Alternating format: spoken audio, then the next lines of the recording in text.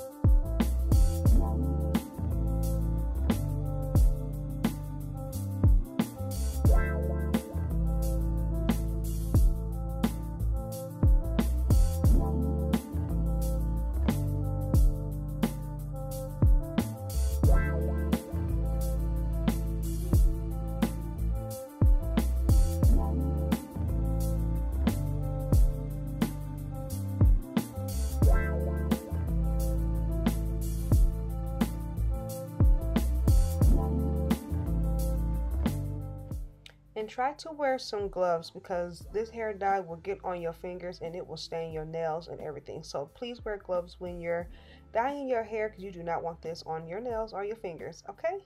Thank you.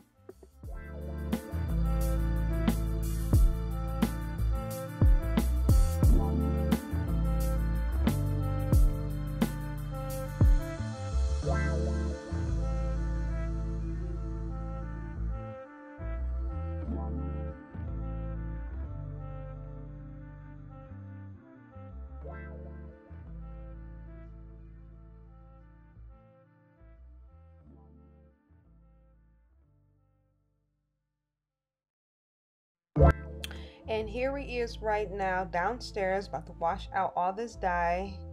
Make sure that you you wash your hair in cold water, because cold water makes everything stay in. If you wash it out in warm water or hot water, all that dye is going to fall out. It's going to rinse out. So make sure that you rinse it in cold water and everything should sit. So yes, and these holes I got from Amazon, I'll link it down below. You need to get this. You guys, this is the end of the video. This hair color came out so vibrant and so beautiful. Oh, I loved it, and it didn't even stain the lace, so that was a plus. My wigs collection will be down in the description box. Don't forget to comment, like, and subscribe. Thank you guys for watching my videos. See you guys soon. Bye.